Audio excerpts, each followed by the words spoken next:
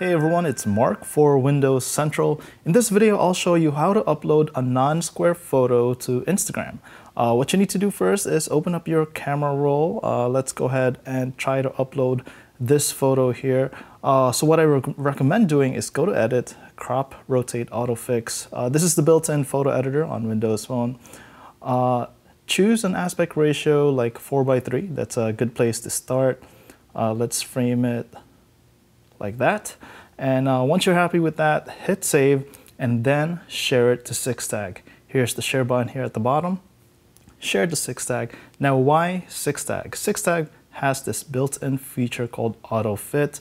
It's going to add white borders on top and the bottom. You can also select the black bars, but we recommend staying with white.